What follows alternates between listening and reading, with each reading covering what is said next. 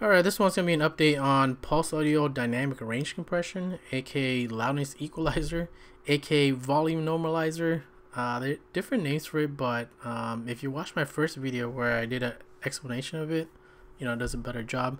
But just to recap, basically if you ever watch a movie, at certain times in the movie it's going to be really loud or really low, and this one will average it out. Okay, so you don't have to waste your time adjusting the volume up and down. This is especially useful if you're watching YouTube. A bunch of these assholes, they have like really loud intros or really loud outros, and they talk really softly in the middle. I recommend this to everyone. But this time I want to do a little update. Like I said, what was that? Last time we did this, we used it just mono. This time I want to do stereo. And if you're using like the new Pulseaudio 12, you might have this bug, so we'll try to solve that also. All right. So first thing you need is what was that? You need Pulseaudio, of course. You also need this swh plugin. This one comes with the dynamic range compression. And if you want to use a Pulseaudio volume control, there's the GUI PAVU control.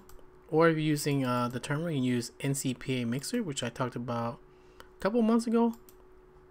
And what else have we do here? Oh yeah, we need to set it up at auto start. So we're gonna boot up automatically, and this one will load up and set our compressor as the default. So copy this sucker and then paste it into this thing here. So how do we do that here? Sudo, and we got our code in here, right? I already did it right here, but this is our code here, right? And you can see last time we did was we had this mono one here, but this time we're not loading the mono anymore. We're just loading this stereo here. So the only difference between them is the plugin. So with the SC4M, and this one's SC4, right? And in my system, it might not be the same as yours, but in my system I have to actually do this. I have to load up my default audio device first, and then I can switch over to the compressor stereo here. So how do we do that? The only thing that you change in here is your your default device. So here, this one here, how do you get this device name here, right?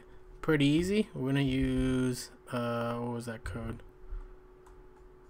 This is how you find out your your device audio and all that. So there we go. This is our device that does audio output. So right now I can go to my HDMI if I want. I can use my wireless headset, and this is my built-in audio for my computer. This one is a ATI soundboard, I believe. But you can see this is the name that we want to copy here, right? So all you gotta do is copy that and put that into this line here, right? And that will be your your default audio first. And so what it does is that when it loads this script at startup, it's gonna load this one as the default first, right? Our built-in one, and then at the end it's gonna switch over to our compressor stereo, and that's how it'll be the default for all the audio. Pretty much that's how you do that. Not really that hard. And then save it, and then you have to do what is that? You can actually restart your Pulseaudio right here, and then just this command here, or you can reboot your system, however you want to do it, right? Doesn't matter. So that's what will kill your Pulseaudio, and then it'll reload it. That's it for that. Anything else? Oh yeah, if you want to let's say switch a certain program to different audio, like your headset or whatever it is, you can use the PAVU control or your what was that, NCPA mixer, and I'll show you that right now. Let's say we do a demonstration here. If we play a song or something, right? Although I have to mute it, but if I want to use my NCPA mixer here, and I can switch, let's say I'm using what's this one here, CMUS here, right? I can switch over, if I hit C here, to different device here. Like I can use it to my headset if I wanted to, right? And I can go back to that dynamic range compression here, LADSPA here, whatever. That is our our loudness equalizer here. And if you want to switch it that way, that's fine. If you want to do from the GUI, let's say you don't want to use certain programs with the equalizer, you can use it from the GUI here. What is that one called? PAVU control here. Same thing, right? You have your CMOS here, and you can switch over. It's up to you, right? So either or. And pretty much it. That's how you would manage your loudness equalizer from the terminal or the GUI. And what's the other one that we need to do? Oh yeah, if you have Pulseaudio 12, it might not be an issue for you, but it was for me and another person that helped me out, Mr. Daniel T here.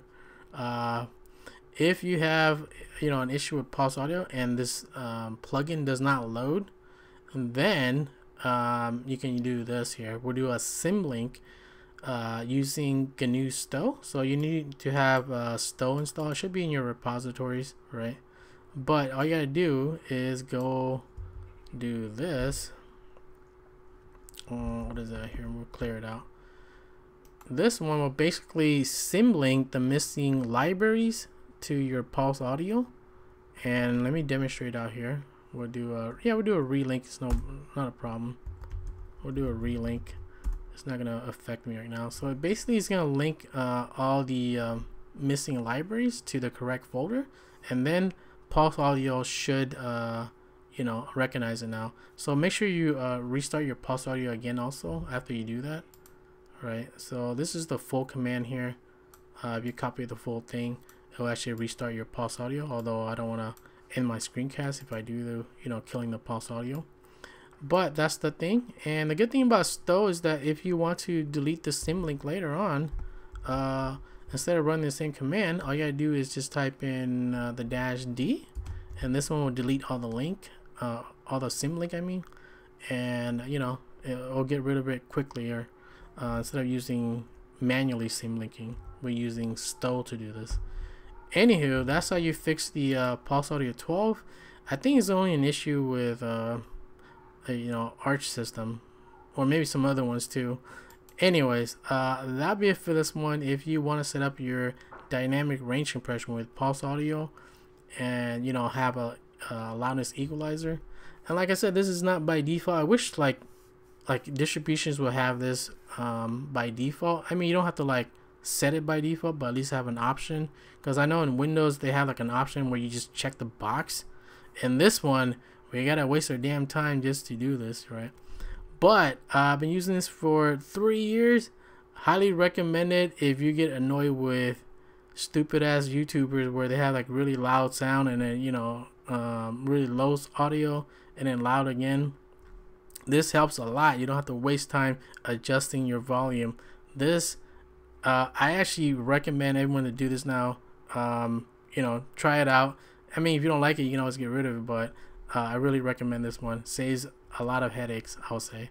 Anyways, that's it for this one. Everything will be in the description, show notes. All right.